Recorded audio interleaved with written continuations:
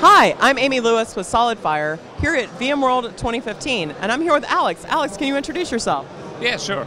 My name is Alex Vierschrodt. I'm head of commercial management at 1&1 Internet SE. 1&1 is the largest web hoster in Europe and the second largest web hoster worldwide. We are hosting like 70,000 servers for our customers of all areas, like small, medium businesses and developers and web hosting agencies. So you obviously talk to a lot of people in the industry. We're here talking a lot about cloud. Where do you think we are in the cloud journey? It used to be just a thing people said, but it seems very real now. So what are you hearing? Yeah, I think we are at the innovation stage of the cloud, that more and more companies come up with brand new ideas that feature the cloud and that really make use of the cloud. So what we are seeing, especially in Germany, that the mid-market is trying to use the cloud now, especially the public cloud. So we have a huge growth in the public cloud area and the small and medium businesses. That's really interesting. So I know, I happen to know that 1&1 is a SolidFire customer. What made you choose SolidFire in this journey to the cloud? When we designed the infrastructure for the 1&1 cloud offering roughly 1 year ago, we had a simple goal. We want to make a cloud offering that's extremely easy to use, but on the other side has the performance of the major enterprise global players. And for us, the aim was to make premium a standard for our customer.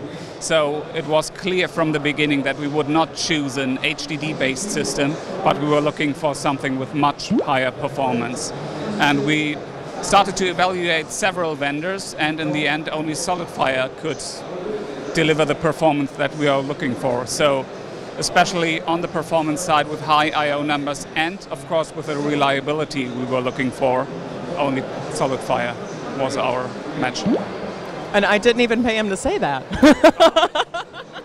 So what do you see in the future? This is obviously a really exciting time, like you said. So with these solutions in place, what are your predictions as we go forward?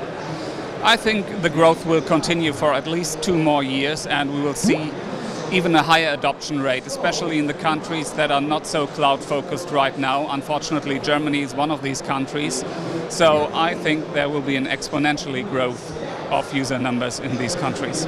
And what are you seeing? That's actually a really great question. When you see a country kind of turn over and convert to being more cloud thinking, what do you think the key line is that gets people kind of on that journey?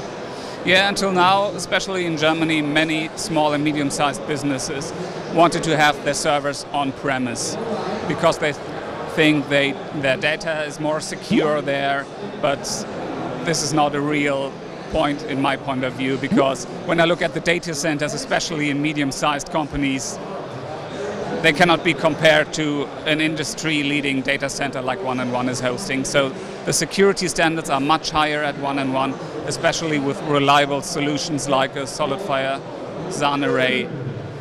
It's much more performant and much more secure than an on-premise data center. I love it. So trust the experts to do what they do, huh? Thank you. Thank you so much. Thank you, Alex. And we'll see you next time on Pop-Up Tech Talks.